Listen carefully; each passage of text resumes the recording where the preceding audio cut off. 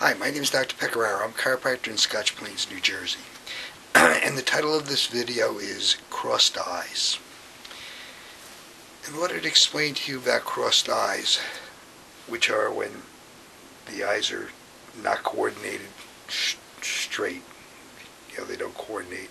One goes one way, one goes the other way a little. Might be a lot, might be a little bit. But in order for this to work properly, the brain has to send messages over the nerves, and the nerves connect the muscles which actually move the eyes.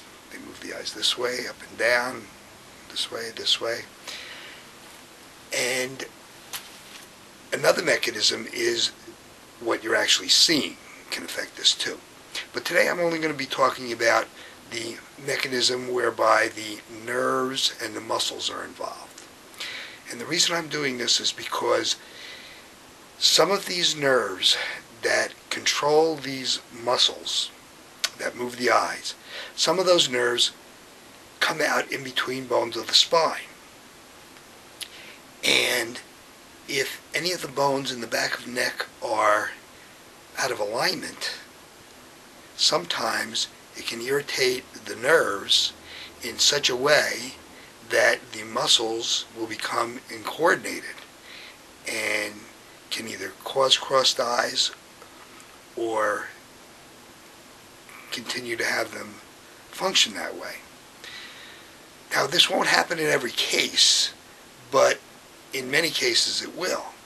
So if you find that you or someone you know has eyes that are out of sync, crossed eyes, then it might be worth their while, if they have already been to other doctors and have not gotten satisfactory results, they might want to try a chiropractor and see if there's any problems in their spine in this area that the chiropractor may be able to help. Because if he can, then they may not have the cross eyes anymore, and it can affect their vision too. Now, I also want to tell you that in many cases, especially if you had this a long time, you may be looking at 3 months of treatment if you want to give it a good try. This would be a satisfactory try. If you don't see any change at all within 3 months, it's unlikely that you're going to see a change.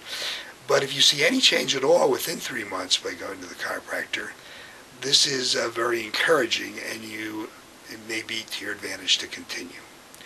So I wanted to bring this information to you today, and I hope it's helpful for you or someone you know. And I'll try to bring you more information at another time. Thanks.